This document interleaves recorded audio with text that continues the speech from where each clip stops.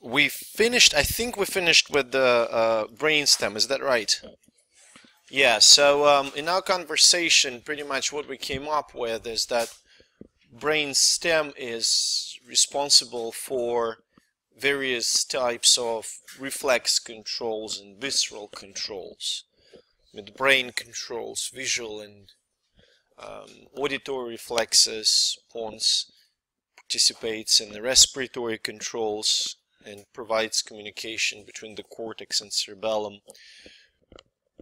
Medulla oblongata is the main, well, I shouldn't say main one. Well, it does control a lot of visceral reflexes, such as reflexes that are dealing with the upper part of digestive system, like swallowing or hiccuping, salivating, sneezing, vomiting. You know, it also controls respiration to a large extent and cardiovascular system. So those three parts, medulla, pons, and midbrain, they comprise the brainstem. And I want to remind you that controls that that brainstem exerts, they are, first of all, the impulses, the sensory inputs to the brainstem and motor outputs from the brainstem are unconscious. You don't appreciate them. I mean, you can see the result of those when you're hiccuping, but you have absolutely no control over it. Does that make sense? So you have to clearly differentiate the controls, the conscious controls, from unconscious or involuntary controls. Now, the next part of the CNS that is critically important for motor activities is cerebellum, which cerebellum can be translated as the small brain. Okay, it does look a little bit like a small brain.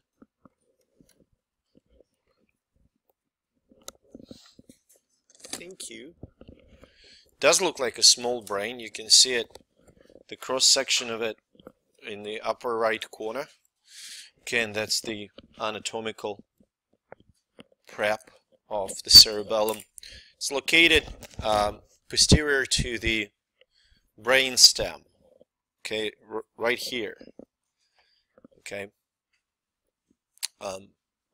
Transverse cerebral fissure.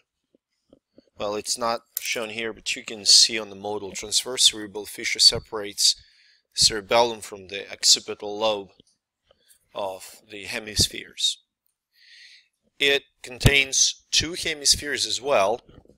So on the models that are in front of you, and this model, on my model, you can see only one hemisphere, and here you can see only one hemisphere as well. So this is mid-sagittal section of the cerebellum. Hemispheres are connected by the structure called vermis. If you would look at the models that are on your table, you will see that structure in the middle.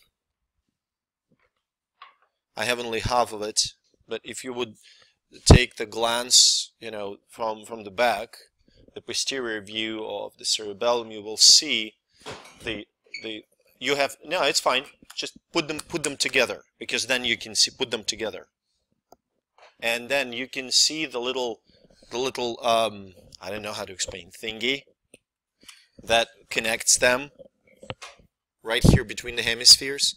Vermis, if you translate it from Latin, I suppose, means a worm. Okay, so it's like a tiny little worm that runs between the hemispheres. So it allows the communication between the hemispheres of the cerebellum. The folds on the cerebellum, called folia, clearly increase the surface area. And if you would look at the cross-section of the cerebellum, either on the picture or on the model, you're going to see that cerebellum is comprised of darker cortical tissue and definitely white myelinated neurons, that form so-called arbor vitae. So arbor vitae, actually, a literal translation of it is the tree of life. Yeah, it's the tree of life, arbor vitae. So cortex of the cerebellum contains the bodies of neurons, obviously, and that white matter, arbor vitae, provides the communication between the cortical neurons. Okay, whether it's communication inside of the cerebellum or communication between cerebellum and other parts of the central nervous system. Cerebellum receives enormous amount of, cerebellum, didn't mention the lobes, I'm sorry. Cerebellum has 3 lobes: the anterior lobe, the posterior lobe, and flocculonodular lobe. Okay, they have different functions, obviously. So anterior lobe is responsible for proprioception. Do you understand what proprioception means? No? Fine. Tell me. I love when you say, no, I don't understand. No, it makes no sense. Okay. Proprio means position. Proprioception is the perception of your position in space. Does that make sense to you? It's a term, proprioception. It includes inputs from receptors in the muscles, in the tendons, in the joints, but this time proprioception in cerebellum is unconscious. Do you see the difference? What it means, think about it. So first of all, when you perform certain type of activity, whether you're sitting or standing or walking or dancing, lying down, face up, you bent over, do you appreciate your position in space? Do you? Yeah. Well, I mean, I do. Maybe not perfectly all the time, but I do. I know when I'm upside down. Does that make sense? That's your conscious proprioception. Now, cerebellum receives all the same stuff, all the same impulses. Trust me, it's not anything different. The thing is, you don't know that it receives it. You just don't have a conscious perception of that part of sensory input. Does that make sense? It's just parallel flow, okay? Now, posterior lobe of the cerebellum is responsible for refining your movements. And we'll talk about the damage to cerebellum and what it does. Okay? And finally, the flocculonodular lobe, which I made flocculonodular lobe, responsible for the posture controls. Because obviously, you don't really put any effort in standing upright. Or sitting upright, for that matter. Does that make sense?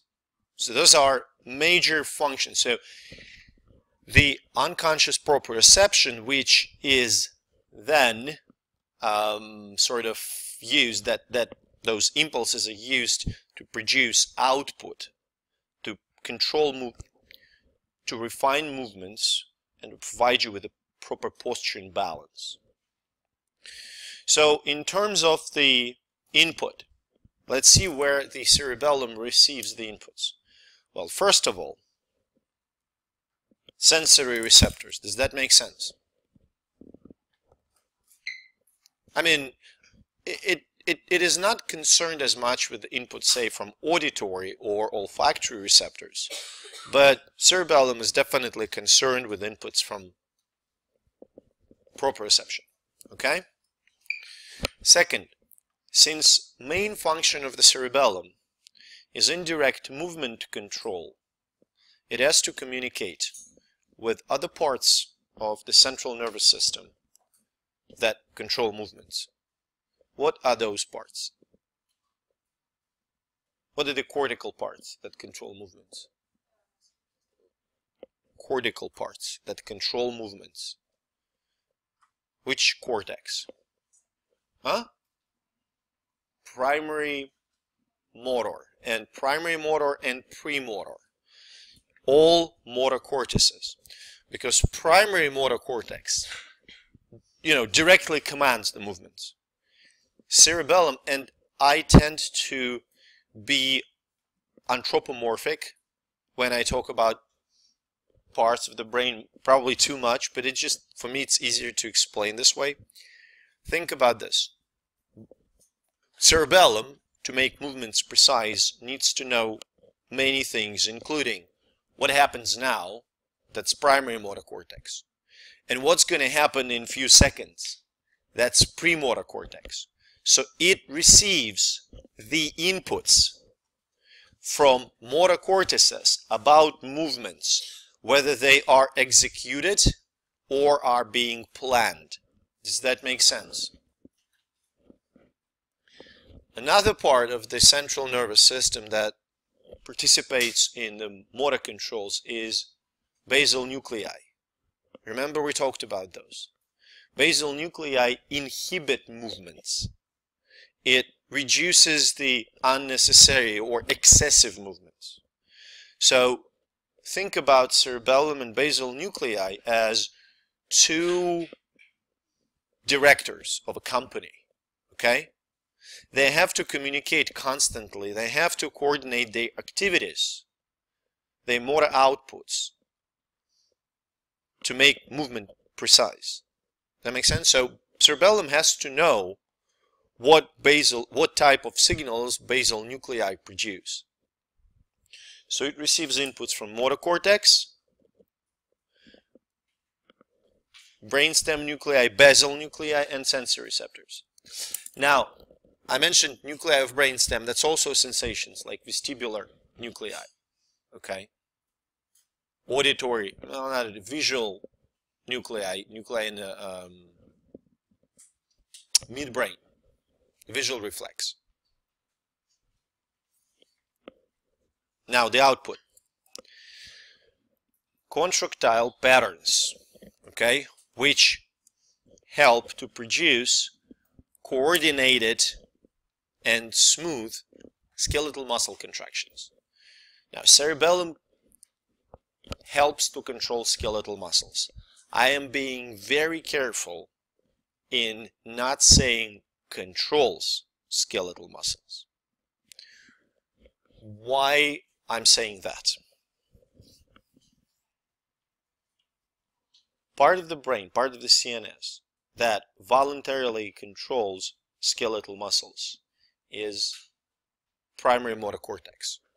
Does that make sense? That's a direct control. Cerebellum has no direct control over the muscles. You got it? No direct control, which means it does not have access to the neuronal pathways that lead to the muscles. Okay? You will see it in a second. But think about it. So cerebellum communicates with the cortex. And the communication between the cortex and the basal nuclei and sensory receptors, these communications happen via peduncles. Remember we talked about superior, middle, and inferior cerebellar peduncles that connect cerebellum to the brainstem. You can kind of see it in this image. So that's superior cerebellar peduncle, middle and inferior cerebellar peduncle. Okay, those parts of the brain, the parts that, well, it's not brain, brainstem and cerebellum, parts that connect, they have specific functions. For instance, superior transmits the instructions from the cerebellar to the motor cortex. Middle transmits the signal signals from the motor cortex to the cerebellum. And inferior transmits sensory information from the cerebellum to the cerebellum, I'm sorry. Does that make sense or not? Let's make a little picture here, okay? So you've got motor cortex, okay? You've got cerebellum. Does that make sense? So far, those two parts. And you've got thalamus in the middle. So cerebellum produces motor outputs. They go through the thalamus to the motor cortex. Okay? Motor cortex, in response,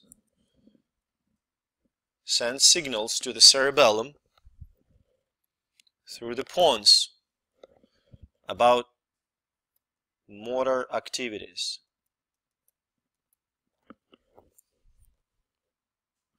And finally, cerebellum also receives the information, not through the thalamus, just directly.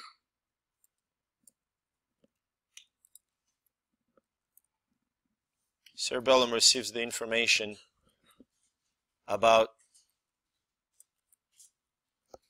the motor activities from the periphery, the way we stand, you know, whether our muscles are contracted or not. Does that make sense to you? This three-way communication. Inputs go out from the cerebellum to the cortex. Inputs go in from cortex to the cerebellum. And inputs go in from the periphery to the cerebellum.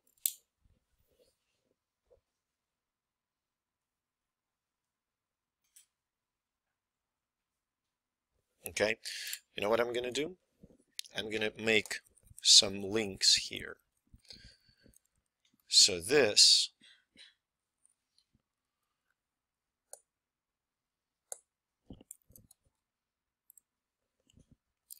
refers to the red portion of the picture.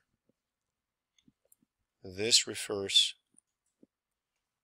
to the blue portion of the picture, and this refers to the black portion of the picture. Okay? Can we move on? That's communication-wise, it's pretty complicated matter. That's why we're going to talk about this scheme again. Okay? So this image here shows you the communications between the receptors, the motor cortex, the cerebellum, the basal nuclei, and stuff like that. Does that make sense? Let's talk about it. So you've got your motor cortex. Okay? Motor cortex receives inputs from cerebellum. Do you follow me? Blink once if the answer is yes, blink twice if the answer is no. Okay? So that's motor output from cerebellum. How does cerebellum produce this motor output? First, it receives the information about planned contractions from motor cortex.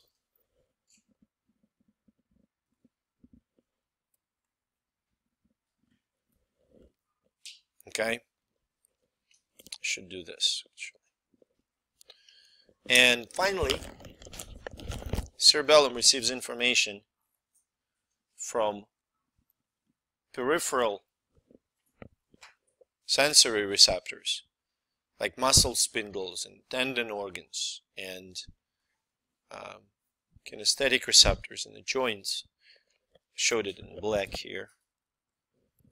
So it receives this information, and based on these two inputs, inputs regarding the position of body in space, which is, sorry, black is going to be position in space,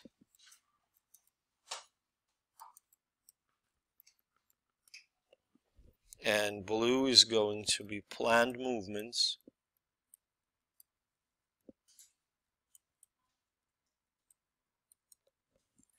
Based on these two inputs, and you can see that those are inputs, okay, they go to the cerebellum. Based on these two inputs, cerebellum plans the motor output.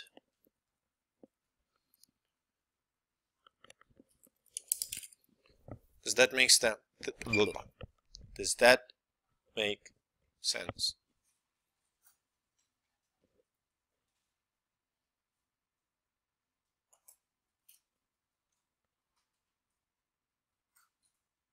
No? You want some more explanation, more visual? We can do it. I will need 3 people. You can see it. You really can see it. I just need 3 people fairly close to me so I can communicate. If David wants to participate, that's fine. You can be motor cortex. You can be peripheral proprioceptors. I need basal nuclei. Wants to be basal nuclei. Okay, basal nuclei right there. So here's easy. Are you okay with being skeletal muscle? You don't need to do anything actually. So David right there is the motor cortex. Okay, both primary and premotor cortex. So he plans a movement, immediately plans the movement, like skilled movement, okay? And then via the primary part sends the signal to skeletal muscles. Easy. Okay? That makes sense, that communication there. Okay? Now, how does he know how the movement, how is it getting precise, very sharp? Okay? Like throwing the ball. This is where cerebellum, and basal nuclei come into play. So first, David tells me what he's gonna do. Okay, so come up with some movement. Yeah, just whatever. Okay, he's going to run. Okay, make a step while running. So I know what he's going to do. Now I need to understand in what position the body is. So this is Jacques. Tell him what position the body is going to be. No, don't care what he said. Just what position the body is. Sitting down. Okay, so running while sitting down is like really hard. Okay, but say we try to pull it off and we have like rolling chairs. Okay, that makes sense? Now, basal nuclei right there communicates with me and David, telling me, cerebellum, okay, I'm going to inhibit some like really excessive movements like that, which are not necessary for that activity. I realized, okay, we're sitting. We are going to run. I'm telling premotor cortex, okay, here's what you're going to do. You're going to keep certain type of balance. You're going to activate certain type of muscles. You know, you're going to activate them this way. There's going to be certain movement pattern that you're going to execute. And now, after communication with me, motor cortex finally sends the signals to the skeletal muscle. Does that make sense? So I receive input from motor cortex, from basal nuclei, from proprioceptors, and then I produce the response. Does that make sense? And only after that, the skilled movement is performed. Okay, so now we spend like 2.5, 3 minutes on this communication now. If that would be true, Usain Bolt would lose to a turtle in 100 meters, okay? Of course, it happens in an instant. And all this activity, all this communication is absolutely unconscious. Another thing that I want to highlight in our play here, look, I communicated with David. I didn't tell the word too easy. She's skeletal muscles. I do not have any line of communications with skeletal muscles. And Mara, who represented basal nuclei, she doesn't have line of communication as well. You have to clearly understand only primary motor cortex directly communicates to muscles. Does that make sense? It's kind of, it makes your life a little easier. You can think about it in terms of like exclusion, okay? If you see the combination cerebellum and direct control of the muscles, you say, that's not true. Cerebellum doesn't have any direct control over the muscles. Does that make sense? Okay. Of course, some output from cerebellum goes to the spinal cord. The output that influences the repetitive activities. So, for instance, walking, swimming, running, repetitive activities involve controls from the spinal cord. And think about that for a second. When you walk, when you run, do you really think about any, your next stride? You don't. Can you? Yes. Yes, you can. I mean, I can voluntarily control my leg. That's what I'm doing now, to make a stride forward, okay? I do absolutely conscious movement with my legs. It looks terrible, absolutely terrible, but I can do that. So this repetitive movements called central pattern generators, they don't involve brain. They don't need brain. Yes. Essentially, can't you teach yourself to move a particular way unconsciously, like for a particular running style? Oh yeah, of course. Central pattern generators are, that's called, so walking, repetitive movements, walking, breathing, running, swimming, are called central pattern generators. And because certain movement patterns is generated in the CNS and executed by your spinal cord. But essentially, you learn all these things, okay? First, you do it consciously. You learn to swim. You know what you're doing. Does that make sense? I don't know. You do, I don't know, the flip on a pull-up bar. It's all here.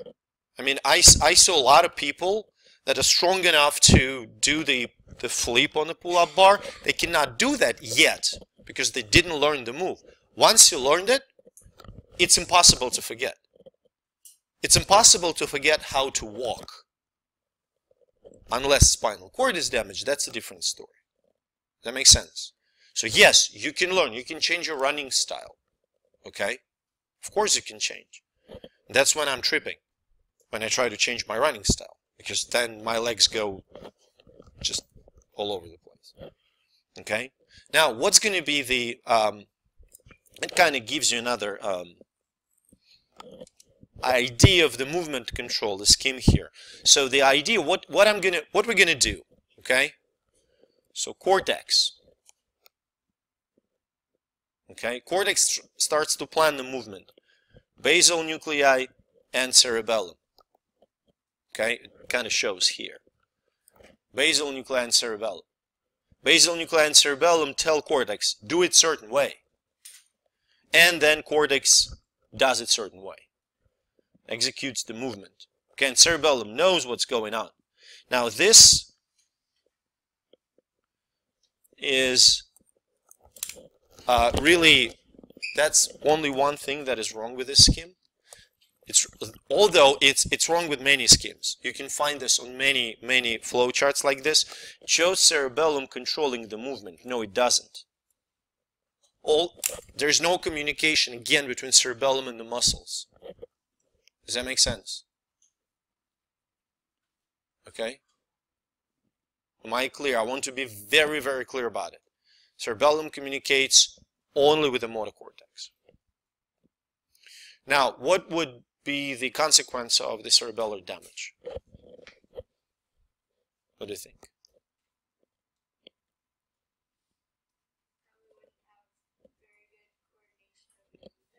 you're going to be clumsy. It's very well known.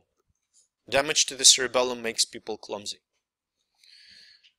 There are some suggestions that cerebellum may be involved in thinking and memory, but with the brain it's really hard to kind of dissect what is involved in what, because you have to cut out the piece of the brain and see what's going to happen afterwards. It's not really a convenient way. Okay?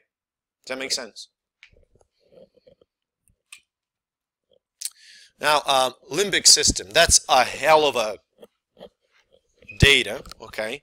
Don't worry, you don't have to memorize this entire table, no worries, okay? I want to more of it, talk to you what limbic system is. So, limbic system, remember we talked about multimodal limbic association area? Multimodal association area. One of them, there's a prefrontal frontal association area, posterior association area, and limbic association area. So when you see the word limbic, it refers to the emotions. Does that make sense? Now you have to understand that emotions can be conscious and can be sort of unconscious emotions. When I say conscious,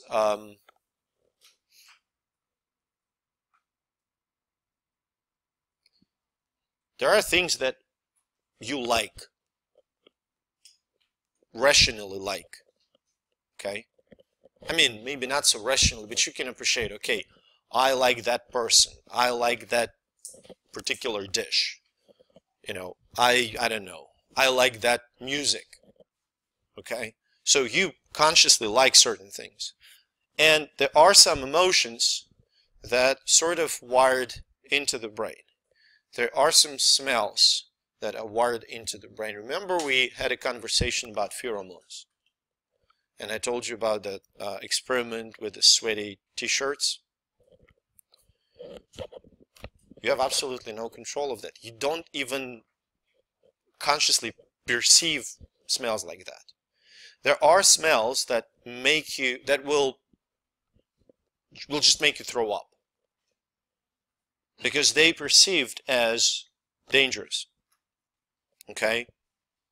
There are things that we know that, large animals with large teeth, pretty dangerous to us. Okay? If you don't know that, I mean, you can like big cats all you want, but if you face to face with lion, you're gonna be scared by that. You know that roar, whether it's a little dog or big lion, is the sign of that this animal is going to attack you, or this animal is not happy. So that's what I mean by unconscious emotions. Does that make sense? When you instinctively scared, or you instinctively attracted. Does that make sense? Okay. So it contains a lot of parts. It doesn't have a representation as a single organ. And I want to focus your attention on just very, very few things here. Actually, 3. So things that you absolutely must know. Amygdala, which controls fear, also participates in learning and memory. Hippocampus, which pretty much is solely involved in memory formation, and hypothalamus, which function is the response to those emotions.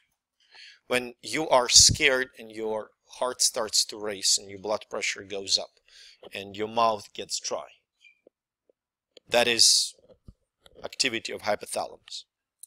Okay. Now, a lot of those parts of the brain, parts of the limbic system, you can see they are involved in multiple activities that are rather unconscious. Okay. Alertness, for instance. It's part of the thalamus that's responsible for alertness. social context or scene recognition. You know, when you get into this certain environment, you behave certain way. And damage to this part may change your perception of the environment and make you sort of socially weird. Huh? I mean, the damage to, say, parahippocampal gyrus, which is responsible for proper understanding of social environment, damage to this may make you socially awkward. So you don't appreciate the social context, social environment, the way you should behave in certain conditions. Does that make sense? Yes. Now, of course, very precise. We can pin down, as in the video that we had a conversation about. You watched it last week. Okay, in that video you see that by the dysfunction we can pin down certain things, what are responsibilities of certain parts of the brain. Very important part, several parts actually, of the limbic system are parts of rhinencephalon, emotional responses to the smell. When you smell the food, you start salivating. You feel good.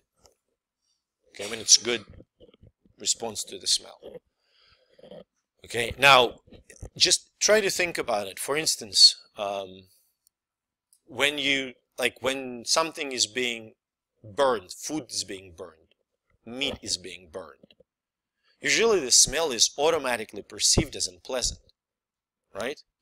It's not because, oh, my dinner is going to be ruined.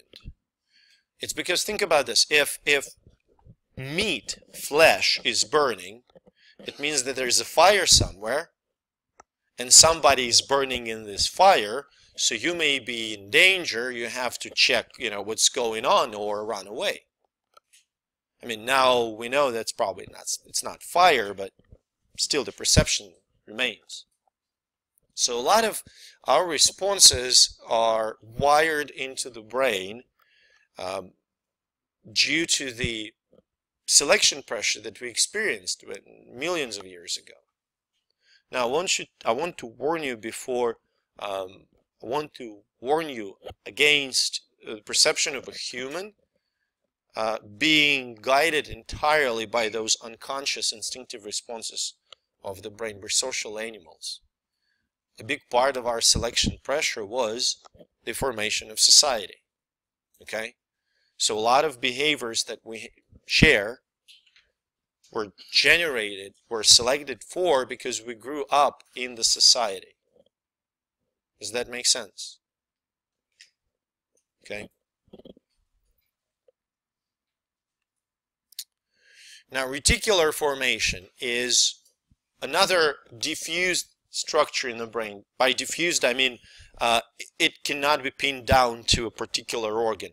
Reticular formation contains of multiple structures, nuclei mostly in the brain stem, that are responsible for alertness. Okay, what we call consciousness, arousal. As you can imagine, reticular formation reaches far. Neurons reach organs like hypothalamus, which is responsible for physiological activities. Different cortical areas responsible for conscious perception. Cerebellum, motor control and posture. Spinal cord, various motor and somatic and visceral activities. Okay, so essentially, when it is activated, we are alert, like you are now. You conscious, you are alert. When it is inhibited, you're asleep. Does that make sense? Another important, along with alertness and consciousness, which is going to switch to sleep when reticular formation is inhibited. Another important function of reticular formation is filtering out the sensory information. It is called habituation. This is a very interesting phenomenon that we never actually talked about. Every second, your brain, well, your nervous system, receives enormous amount of sensory inputs. And some of them you don't really appreciate. I'm going to tell you about those. For instance, now every person in this class receives constant sensory inputs from the pressure receptors in your butt because you're sitting on the chair. That's pressure. You don't really perceive all the time, oh God, I'm sitting on the chair. That's pretty awesome. Your clothing is touching your skin right now. Okay? Now, if you take it off, then you will know, and we will. Okay? But other than that, you don't know. I mean, you don't really care. Your brain filters it out. 99% of sensory inputs are filtered out. Does that make sense? Now, important thing is that those inputs that are filtered out are repetitive. Sensory inputs from your skin about your clothing or sitting on the chair are repetitive. Even visual inputs. So, if you just think about it for a second. So say, you look at me. Can you look at the slide? So you focus on those two. You don't see only me. You see this microscope, okay? You see this screen, you see the faucet, you see a lot of stuff. You don't really pay attention to them. You don't really appreciate about anything about those things because they're repetitive. Now, if this faucet will explode, that's going to be a very unusual input, okay? Very drastic change. You would immediately notice it, okay? Does that make sense? That's pretty much when you sleep. I have a great example. I used to work with one lady, and she told me the story. She bought an apartment close to the airport because it was very close to work as well. And it was a good place. The only thing, of course, was the planes. Like every 5-10 minutes, there was a plane flying, pretty much over her head. And for first couple of months, she could barely sleep. Of course, because, she's not used to it. And then, everything's fine. She lived there for like 25 years. And then she decides to move to another place, pretty much next door to work. It's like really, really nice settings in the forest, the institution where she works, the little apartment building next to it. She moves in, it's away from the airport. Guess what? First 2 months, she couldn't sleep because there were no planes. Okay? Lack of the usual input. That was actually filtered out. Okay? So that's pretty normal. Okay? Does that make sense? Now, if you interfere with that filtering, you get a lot of interesting visuals. Okay? And as far as I understand, you interfere not only with the conscious perception, like perception, for instance, I wear shorts, okay? I make a mental effort and I feel shorts touching my skin. I kind of pay attention to it, but I don't have to, right? Now, there's a lot of subconscious activity that constantly goes on in your brain, and LSD interferes with filtering out that subconscious activity too. So you are alert, but at the same time, a lot of thoughts that are normally filtered out because you are alert and you are conscious, they start to flood your brain, and that's where all these trips come from. Okay? LSD was proposed to treat schizophrenia, but never gained enough momentum. LSD was proposed to treat schizophrenia. That's Timothy Leary in 60s. Albert Hofmann, the guy who synthesized LSD, he was the first guy to try it. And he realized, he tried it. Organic chemists are weird people. They tend to try things on the tongue. So he tried it, and then he said, he rode his bike to home, said it was a pretty interesting bike ride. Yeah, and the guy lived, like, he died a few years ago. He was 102. Used LSD till the very last moment. Yeah, he was pretty interesting fellow. Huh? Of LSD, I do not know the long-term effects. I know that there is no reported physical, what's the A word? When you get hooked. Addiction. There's no reported physical addiction to LSD. By physical, I mean when you say stop taking opioids, that you physically suffer. Like you're in pain, people, I think it starts, diarrhea, profuse diarrhea, especially, people who are in heroin and, in the withdrawal, there are hallucinations, all kinds of stuff. On LSD, I do not know of any reported physical addiction. There are symptoms of overdose. I don't remember them. There are some.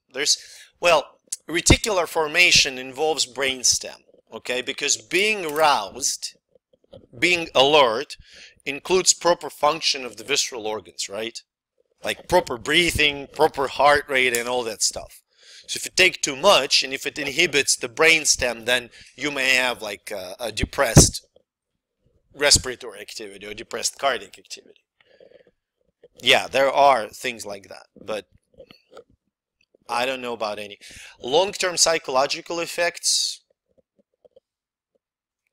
I cannot cite any papers about that. Really cannot. Okay.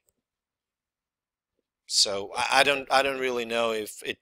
I know that there's some work now going on, so it's considered again to be used at in a very controlled environment to try and treat certain psychiatric conditions.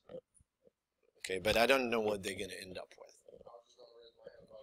Huh? I was just going to raise my hand about that because LSD is being brought back. Yeah, they try to, they bring it back, yes. Now, another example of the compounds that inhibit reticular formation: alcohol, tranquilizers, sleeping pills. All these things put you to sleep eventually. Does that make sense? Well, alcohol is it's a little bit more, alcohol is more diffuse action. It not only inhibits reticular formation, it does a lot more other bad things, like, irritation of the stomach, for instance, will cause vomiting. Okay? And it will also alter the composition of the fluid in your inner ear. That's why you get dizzy. Question? Isn't there a structure of the brain that gets compressed if you drink too much alcohol, and that's why you get like a headache in a way? I am not sure about the structure of the brain, and you get the headache in the morning because you're severely dehydrated. Yeah, I know there's like dehydration, but there's also like some kind of compression that happens in the brain. I'm not aware. Really, I'm not aware about that. Don't know. Okay. Now, again, being conscious just kind of, I guide you to what is being conscious. First of all, physiologically conscious, okay? So work properly. Then integrate inputs. When you are conscious, you get the entire picture of your environment by sort of unconsciously combining the inputs: visual, auditory, vestibular, sensory, all that kind of stuff. Okay. And injury to reticular formation results in irreversible coma. Obviously, severe injury to the brainstem will result in death, because if there's a cardioacceleratory center is damaged, your heart's going to stop. That's it. Okay?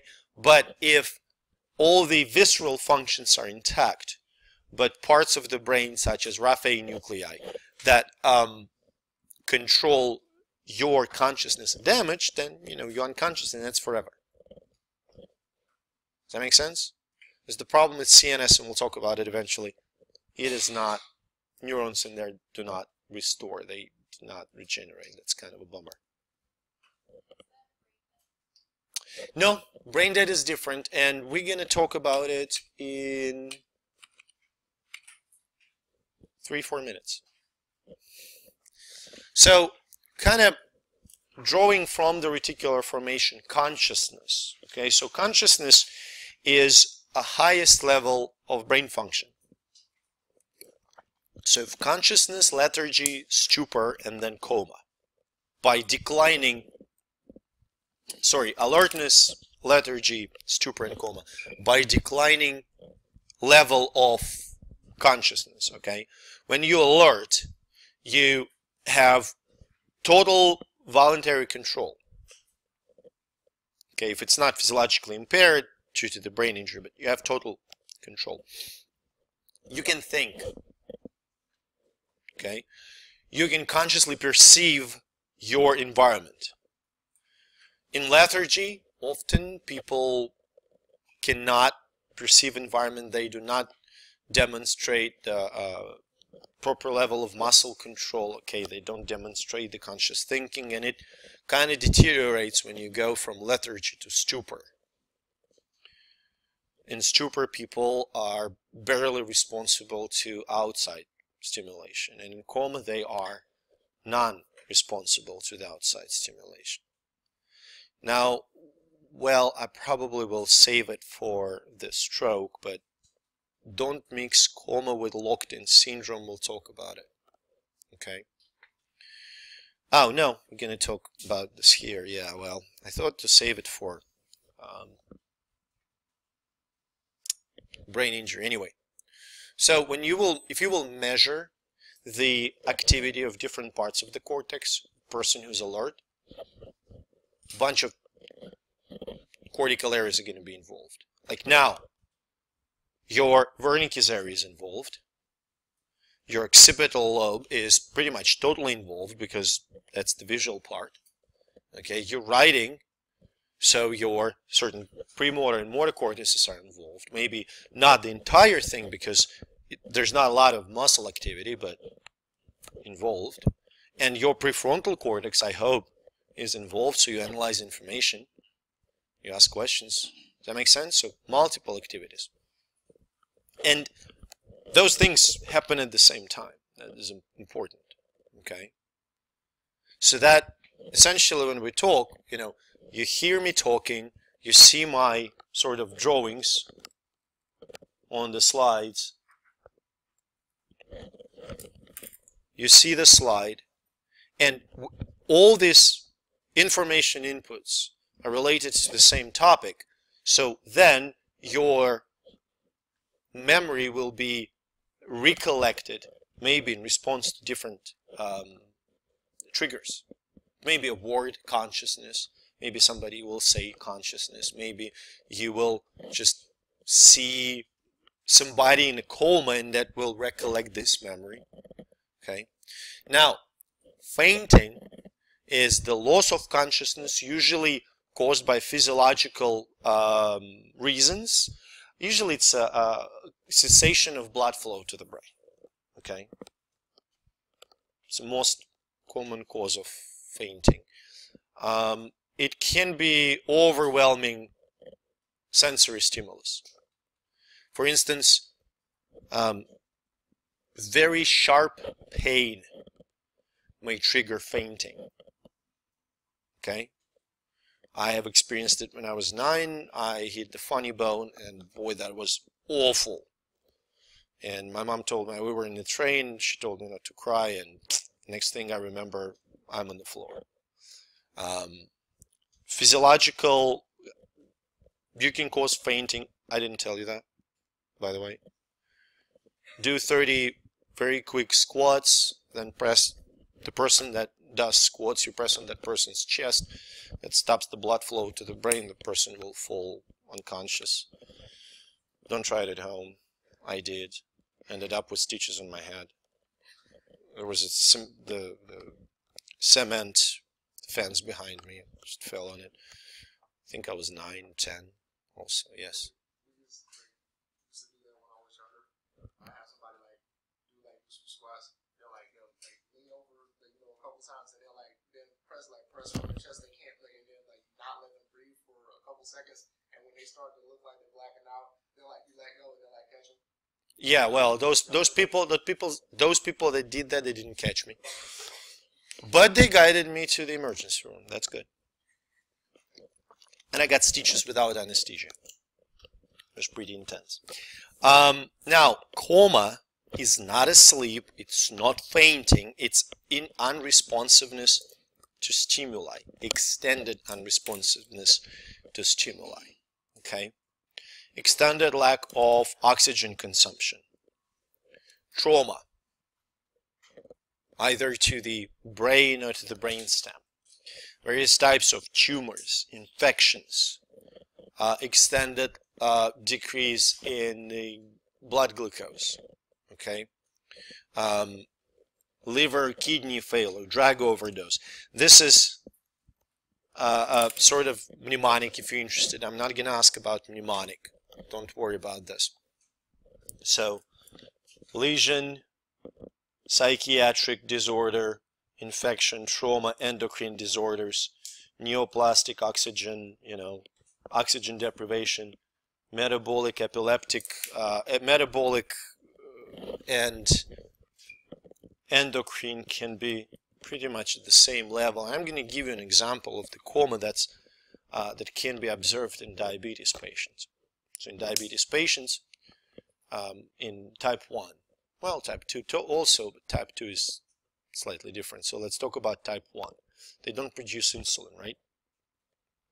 So their blood glucose goes really, really high.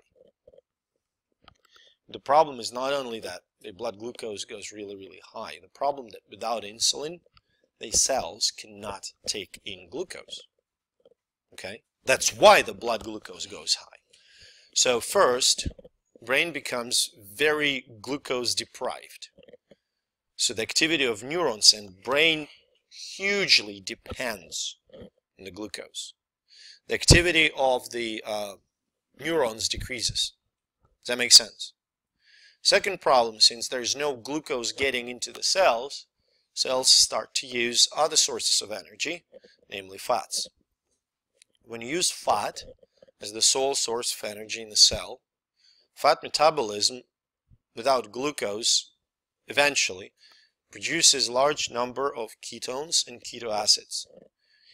When ketones and keto acids are released in the blood, they drop the pH of the blood, make it more acidic. This is called metabolic ketoacidosis.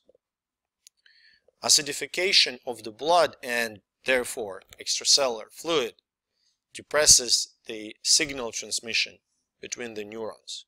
So now I have two things. First, neurons are deprived of glucose, and second, the ionic flow, proper ionic flow in the synapses is inhibited. Signal transmission ceases, and the patient falls in the coma, so-called hypoglycemic coma. Hyperglycemic coma, I'm sorry. Does that make sense? So that's metabolic cause of coma. Now this graph shows you the level of alertness, which is kind of split into things. So awareness is sort of a sensory alertness. Vigilance is the motor alertness. So now you have both at a very high level. So you hear, okay? You consciously perceive the environment around you and you can perform movements, right? Now, when you become sleepy, you get less and less aware of your environment and you get less and less movements. Does that make sense? Different kinds of sleep have different levels of alertness. Interesting here, the vegetative state and dementia are characterized by the vigilance, very high vigilance.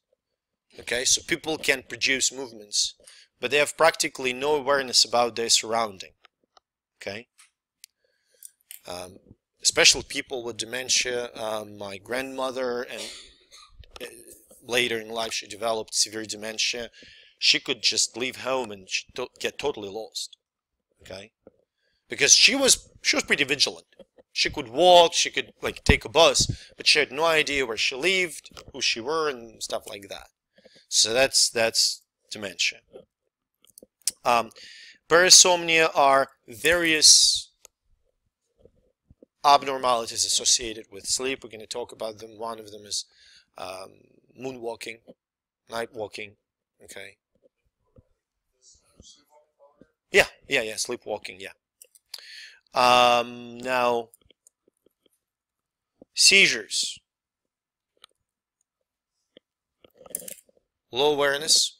The person in seizures is practically no awareness of the surroundings, but certain vigilance, of course, otherwise seizures wouldn't be possible. Anesthesia and coma puts you in pretty much the same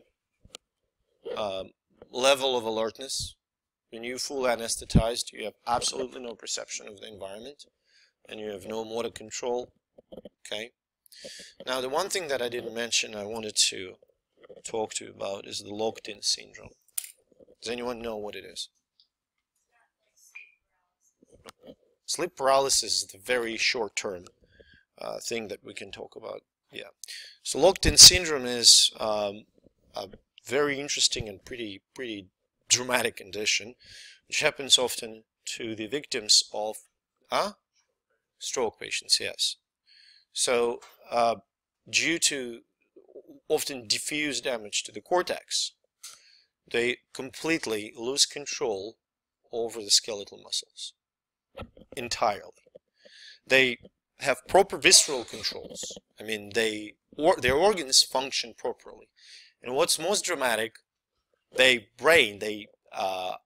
are absolutely aware about the environment, okay, and they have perfect capacity for reasoning and thinking. There is a French movie that is in English translation is called A Butterfly and the Diving Bell. It is intensely boring, unbelievably boring. It lasts for an hour and a half. 2 minutes is what I need to tell you what it's about. So the guy wakes up after the stroke. He's locked in. One, he has functional blindness and lack of blood supply to one of the eyes. Another eye is fully functional, so he has control over the eye muscles. He can move the eye and he can close and open the eyelids. So the movie starts with a scene where his another eye, which he has no control over, is being surgically removed. And he's totally conscious. So that's from his kind of viewing point, okay? And so and the reason for that is an infection, no tears are produced, so it's kind of a pain in the ass to keep this eye alive, and he doesn't see with it anyway. So there's only one eye, and that's it. I mean, he hears, he sees, he smells, he can't say anything, he can't move any part of the body except the eyelids and the eye. And very quickly, in like first 5-7 minutes, the nurse, unfortunately I watched this long, the nurse identifies that he actually is conscious, that he's locked in, that he's fully aware of his conditions, and she starts to communicate with him. They develop way communication. He blinks or something, does something like that. Of course, it's very, very slow. Like she points at the ladder and he blinks. Yeah, that's ladder. Does that make sense? And they build like words, and he can build sentences and everything. And then she helps him to write the book. That's it. And in the end, he dies. So like 2 minutes, right? That's it. That's the whole movie. So like they write book for an hour and 20 minutes. It's sad. It's sappy. Don't get me wrong. It got the ton of prizes, a number of festivals, but in no way anything similar to Transformers, which is one of my favorite movies, honestly. I like when everything explodes. Yeah, it's called Butterfly and the Diving Bell. Yeah, my wife liked it. couldn't care less. But the story is interesting, and interesting. It's based on a true story. It was a real patient. I just find it very not entertaining. Let's put it this way. And it's you kind of see what's going on. Okay, this guy's gonna write the book, and he dies in the end. Okay, sad. Yes. I mean, I don't want to kind of be condescending. That's awful. I would hate to be in this position. That's horrible, really. And this guy's the brave person that he managed to, pull through this whole thing.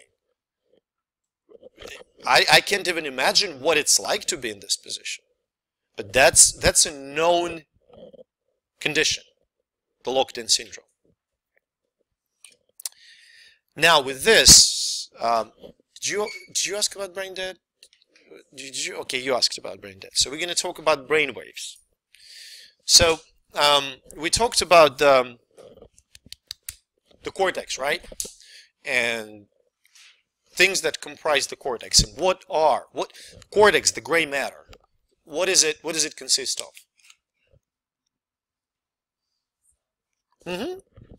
Neuronal bodies, right? Well, they don't just hang in place. They're connected to each other. Okay, so there's a communication. And this communication, this signal, the action potential, what it is? Action potential, what's that? By nature. Is that like just tapping, like mechanical vibration, what it is? It's electric signal, right? So it's electric signal. It turns out we can measure the electrical activity in the cortex.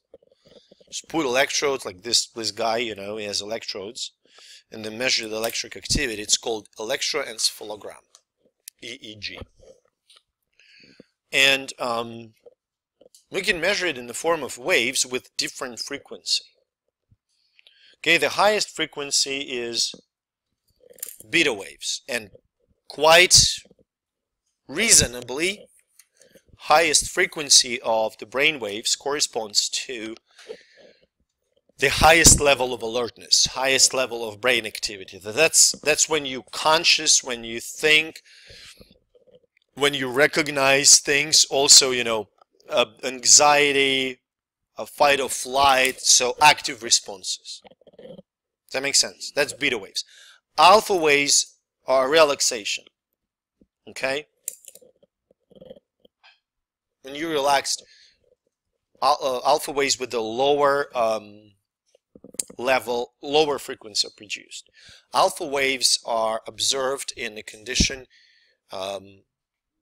before waking up or before falling asleep. Okay? And those are really interesting conditions. Okay? Now, when frequency goes lower, that's theta waves, and that's your dreaming sleep, when you see the imagery in your sleep. Okay. Also, theta waves are associated with memory formations. When we were in college, we had that kind of explains our superstition. When we were in college, we had a tradition. You have an exam, the night before the exam you take a textbook and put it under your pillow and hope that all the knowledge from the textbook will magically transfer into your brain while you're sleeping. It never worked.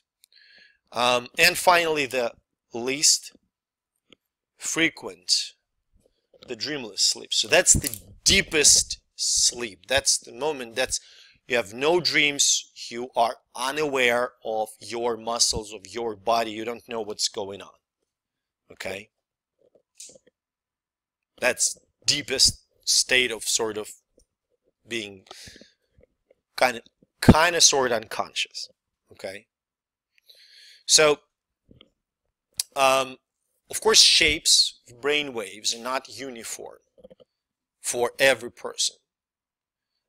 As far as I remember, children experience more alpha waves than adults. For instance, drugs may change the shape of the brain waves. Diseases may change the shape of the brain waves.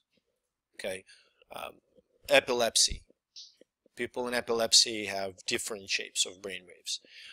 People that have certain types of sleep disorders may have different shapes of brain waves. This person may be asleep, but if a person experiences, say, alpha, beta brain waves, it suggests that it's not right. Okay. Now, answering your question, brain dead. Brain dead means lack of brain waves at all. Lack of any cortical activity.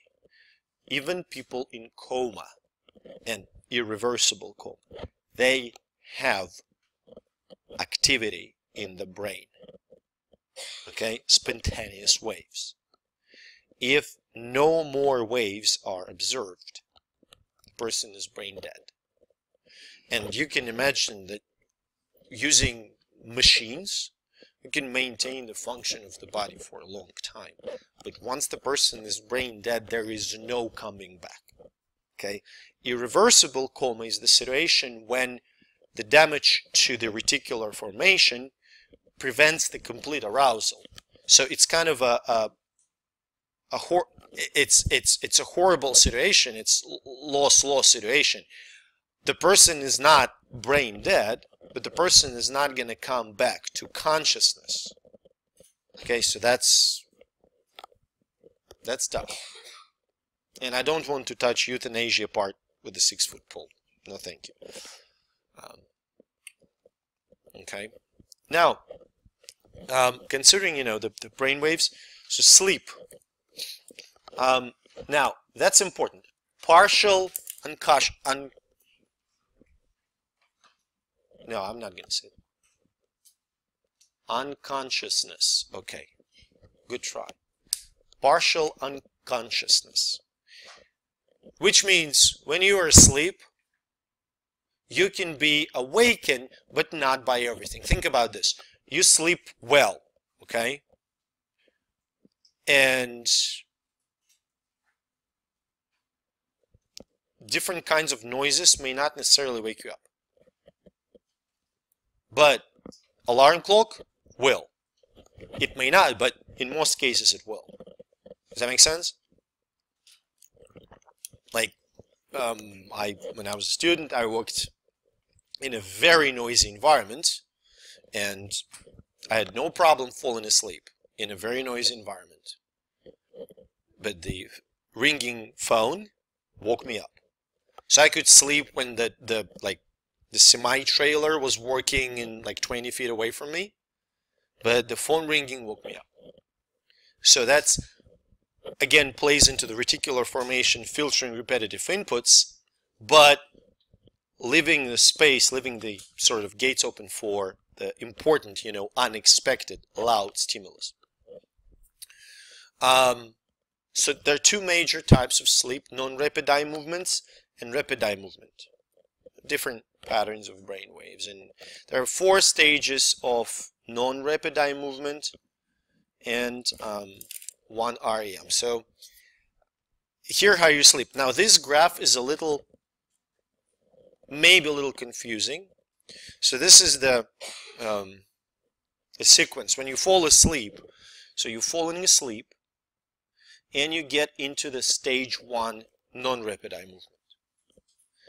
And from 1 to 4, pretty much the difference, it's deeper and deeper sleep.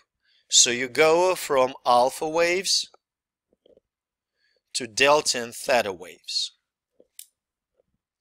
And then in the non-rapid eye movement sleep stage 4, pretty much delta waves dominate. That's really deep sleep, but that is the type of sleep when you have terrors, when people pee in the bed, when people do sleepwalking. So the fact that people can walk while they sleep means that they have some level of control over their muscles. However, when they fall asleep, when they fall down farther, when they go into the rapid eye movement part, that's the part where people dream. Okay? Like those colorful dreams and everything. And that's the part when your muscles are inhibited. And that's very important. Why? So if in the dream you're punching someone in the face, you don't punch someone in the face while you are in bed. Or you don't fall from bed and stuff, similar things. Does that make sense? So you have 4 non-rapid eye movement stages. On the 4th is sort of most dangerous. That's like when you have a chance to like have tears or stand up from your bed and walk somewhere. But if you pass through it, you're in the best part, rapid eye movement sleep. That's when you're dreaming, that's when you can't move. And few things that Mar, did you ask about sleep paralysis? Asynchronization, when you wake up, you're consciously awake, but the inhibition of skeletal muscles didn't go away yet. That's sleep paralysis. Happens in about 60% of population once, or, a few times in a lifetime. So that's pretty normal. I mean, you don't treat things like that. Other interesting pathologies. Well, we all know about insomnia. Problem falling asleep. Sort of opposite to it is narcolepsy. Is when you're not overwhelming drowsiness means that people can just, sit at the table and suddenly fall asleep and then wake up, but they're not fully alert like you are now. Okay, so that's pathological condition. Restless leg syndrome is sort of self-explanatory. People move legs when they're sleeping. It happens to many people. If it's not bothering, doctors usually don't treat it. I don't know, happened to me several times. Jet lag, you can count it as a sleep disturbance, but it's more of a circadian rhythm disturbance. Okay? For instance, when I travel from here to Russia, so say I leave at noon, my travel is about 19 hours. Okay, not 17. The layover in New York, 17. Okay?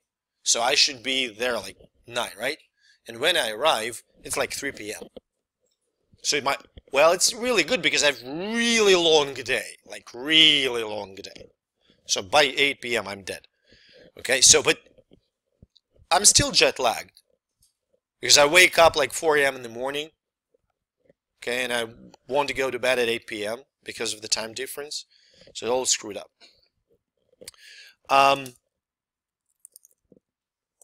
Disorders that associated with abnormal rapid eye movement stage, when sort of rapid eye movement and non-rapid eye movement stage 4 kind of get mixed up. People experience night terrors, sleepwalking, things like that. Sleep apnea. It's not so much sleeping disorder per se. It's when people stop breathing while they are asleep. It's a very common problem in people who are obese. They have physiological problems breathing. And that leads to them waking up. Okay, and that leads to the impaired sleep quality. And the treatment for sleep apnea caused by obesity is, guess what? Losing weight. Circadian rhythm sleep disorder. That's the nice way to call night owls. That's pretty much when you go to bed at like 3 a.m. in the morning and you wake up at noon. Doesn't it also deal with people who are like completely blind, like have no light perception at all, and so like it's hard for them to. That's a great question. It's a great question. Depends on what kind of blindness we're talking about.